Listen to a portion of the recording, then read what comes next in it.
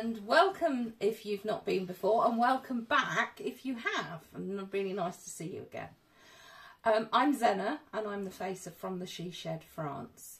Today I'm going to be cooking and I'm going to be making a Devonshire apple cake. What you can find if you look online is that there's lots of different versions. There's the Somerset apple cake, the Dorset apple cake, the Devonshire apple cake. Since I've spent most of my life in Devon, I make the Devonshire apple cake. Also, as you may or may not have gathered before, I'm gluten intolerant, and so I actually am going to make this gluten-free. So this is going to be gluten-free apple cake, and I'm going to serve it with the caramel Beurre Salé that I actually showed the recipe of last week, but I'm going to do a quick recap again today. So I've got all my ingredients here. Remember, as always, I will put the ingredients and the recipe in the box below, so don't worry too much at this stage. You'll see I've got gluten-free flour, ludicrously expensive here in France. If you're buying it in the UK, I think Asda's about the cheapest. Asda's own is currently selling for 90p a kilo. This was €5.70 something a kilo. I've got my apples, sugar, margarine, egg, salt, cinnamon, some baking powder and some xanthan gum. Now for years I was terrified of a recipe that said xanthan gum because I thought it was going to be some horrendous sticky mess. But actually what you can see is it's just like a baking powder and it's something that you add. Now even though this says that it's a gluten-free mix, I will add those extra ingredients in, and I'll tell you that as we go along. I'm starting by weighing some of my dry ingredients and putting them into the bowl.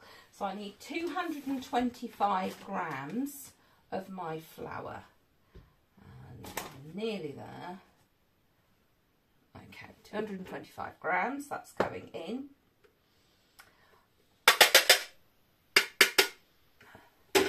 I need a good pinch of salt,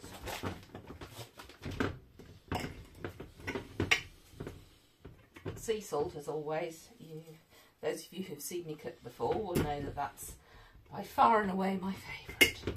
So, good teaspoon of sea salt. I am going to be putting in a teaspoon of baking powder. Because it's gluten-free, you just need those things to help things rise, and the xanthan gum, which I'm going to put in as well, helps hold everything together.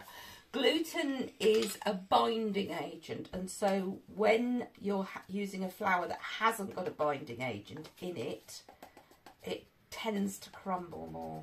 So given I've got 225 grams of flour, a teaspoon of xanthan gum should be plenty. Now, some of the recipes will tell you to add the sugar at this stage. Now, given we're going to be doing rubbing in method, no, I don't want to be having grindy bits of sugar between my fingers. So 2 teaspoons of cinnamon, gives it a lovely flavour. And I'm just going to give that a quick bit of a mix by hand there. And now I'm going to weigh my margarine, which I need 100 grams of. You can use butter or margarine for this recipe. I'm just using margarine. For my caramel Beurre Salé, I will definitely be using butter. And then I'm going to show you how to do the rubbing in method. Something lots of people are frightened of, but actually is really quite easy. So I've weighed my margarine, I've got 100 grams. I'm going to put that into my flour. It's often worth giving it a bit of a chop to start with a knife, particularly if you're using a more solid margarine. This one doesn't really need it, but I'm just going to do it to give you an idea. And then when I've done that, I'm going to start the rubbing in method. Now, I think it's one of the easiest ways of baking. Lots of people don't like it because I think they become feared of it. It's the way in which you make pastry. Now, what you'll see is that I'm really just using my thumb and the tips of my finger. So I'm not squidging anything. What I'm doing is lightly lifting it up in the air and just rubbing it between my thumbs and my tips of my fingers. And within a very short period of time, this will start to look like fine breadcrumbs. So you can see it's really starting to turn into the fine breadcrumbs now. Still got some largish lumps, but it's really just a case of patience and just keep going. You will get there before you know it.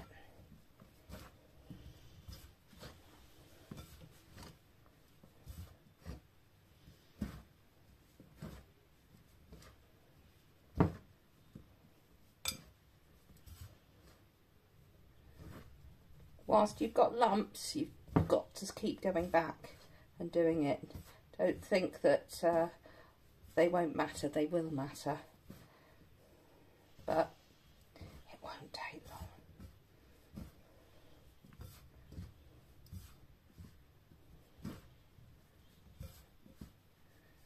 Just keep lifting it up, giving it a light rub.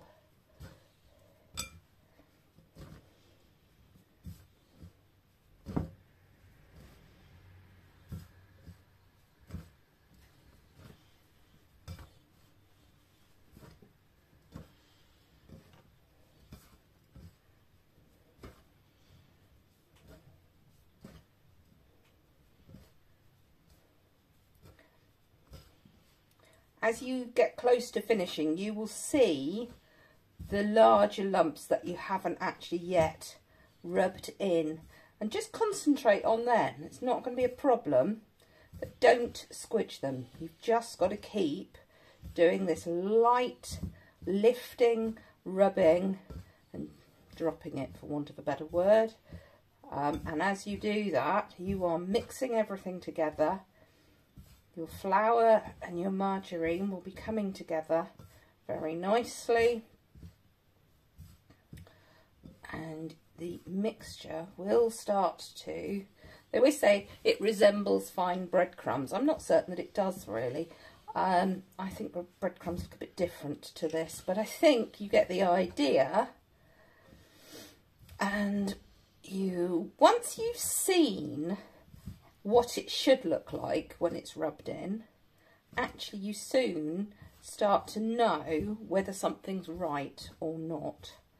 So I can still find the odd lump, so I'm just going through now looking for them to actually make sure that I've got everything mixed in or rubbed in as I would like it to be.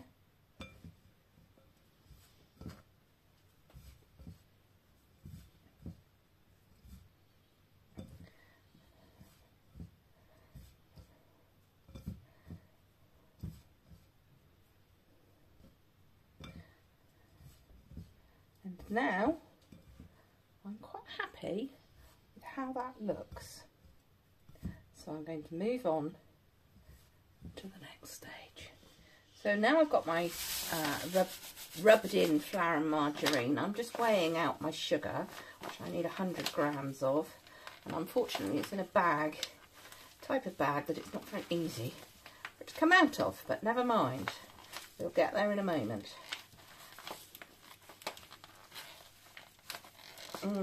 Nearly there, nearly there, nearly there. That's about 100 grams. And I'm just going to put that straight in to my breadcrumb mixture, or my flour and margarine mixture. I'm going to give that a quick stir. I'm using a wooden spoon. Sometimes I just do that by hand. But given that I'm going to, in a moment, add my apples and my egg that I'm going to beat, I'm just going to mix it with a spoon. So the next thing you do at this stage is you need to peel, core and chop your apples. So I literally get a sharp knife. Oh, sorry, there should be about 350 grams of these apples. But as I said, I will put all of that information in the box below. so don't worry too much. You can use whatever apples you've got to hand. Some recipes tell you to use cooking apples.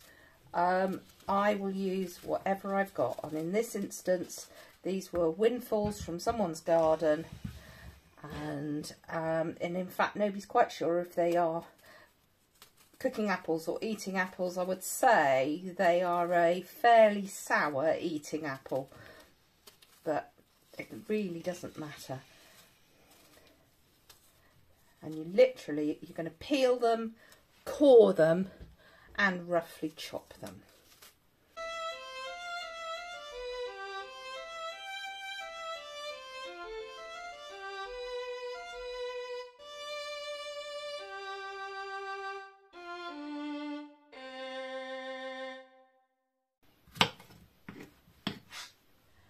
Okay, so my apples are now chopped, peeled, cored and chopped, and put them into my bowl. And try not to throw them across the work surface as I've just done, but in the bowl I'm going to take my egg and I'm going to crack it into a cup, and I'm going to give it a beat. You want a beaten egg.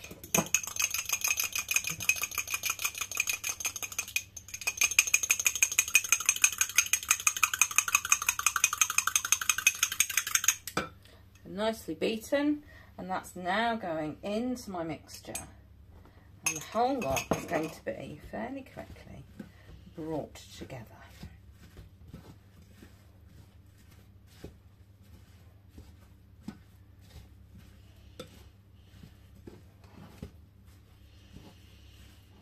You do need to, at this point, give it a bit of a stir, because you do want it to hold together. So some people like to add more egg than that. Some people add a bit of milk at this stage. I think my batter is a bit dry, and that was quite a small egg. So what I am going to do is add a second egg. So I am cracking a second egg into my cup. Again, I'm going to give it a good beat. Thoroughly mixed, pour it in, whoops, throw everything in every direction, give this a bit more of a stir, and I can already see that's making my batter just that little bit wetter. Don't be afraid if you think it doesn't look as though it's going to hold together to add. You can add another egg, or you can add a bit of milk, whichever you've got to hand. Whichever you prefer, really. And so now I can see that that is holding together really nicely. So I have already greased a dish, lovely Breton dish that I got in a charity shop locally, but you can see I've well and truly given it a good coating in margarine, which is what you need to make sure your cake doesn't stick. So I'm now going to put my batter into there.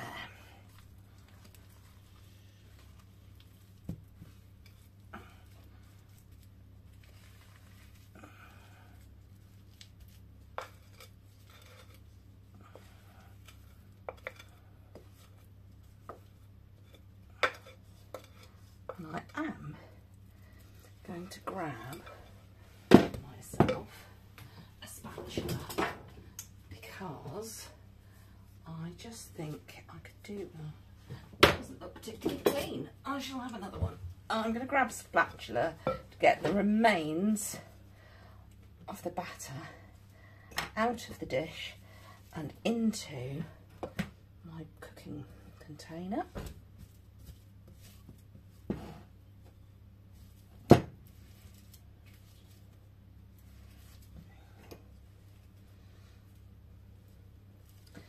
Now I'm going to use my wooden spoon just to flatten the batter so that it's just sitting down into my dish.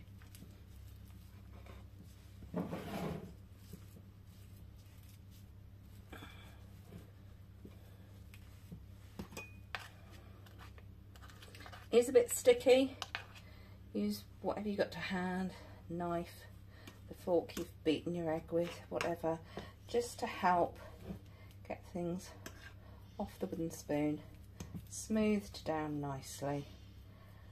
I want it reasonably even across the dish, which isn't so easy because of the fact that you've got the apple chunks in.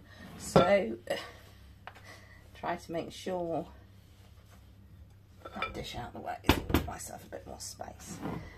Make sure that you're pushing them around a bit so that they are reasonably evenly distributed. Now, some people at this stage put some sugar over the top of it before it goes in the oven to cook. Now, given I'm going to serve it with the caramel Beurre Salé, which is actually very sweet, I'm not going to do that on this occasion. So, I have preheated my oven to 190 degrees, and this is now going to go in the oven for 30 minutes in the middle of the oven. So my apple cake has just come out of the oven. You can see it's looking really good. It's nice and brown on the top. It's risen up slightly, which is just what we want. I'm going to leave it now for about 10 minutes, and then I'm going to slice it and serve it with some caramel sauce. You can see now that it's happening quite quickly. There is still some crystals in there, still some solid bits of sugar, but you can see that more of it is liquid than is solid. I'm just going to keep stirring it for a minute, and what you'll see is now I've still got some solid there. I've got to let that melt, but it won't be long. Once it's melted, in just a moment or two, comes the next bit, which is probably the trickiest bit of the lot, because as you add the butter, what tends to happen is that the sugar will start to solidify because of the fact that you are adding something that is colder. So what you have to do at this stage is turn the heat right up. So you can see that my sugar is mostly melted. I've still got some bits stuck on the side of the pan, and I am going to just let them release. I'm now going to put my temperature right up, and I've got my 40 grams of butter, and I'm just dropping that straight in. Now you can hear that it is going to burp, but don't worry, just stir like mad. You've got to really beat it at this stage. It will be fine. It doesn't seem like it, but it will be. The butter has melted. I'm now going to add the cream. I've got 20 centilitres of cream as per the recipe. I will put that again below. And as you can see, you do need to do lots of stirring at this stage to make sure that it doesn't go lumpy. But it doesn't, and I can start to turn the temperature back down again now. And I'm just going to let it cook just for a couple of minutes, just to thicken slightly. And you can see that all my cream and my butter have actually gone into the caramel Beurre Salé, and that to me is cooked. So I'm going to take that off the heat and put it in a jug ready to serve with the apple cake when that's cooked. So you can see I've given it 10 minutes. I've taken a slice out. I'm rather excited now. I'm going to put a little bit of caramel sauce on the top, and that is rather an exciting plate of gluten-free Devonshire apple cake with caramel Beurre Salé.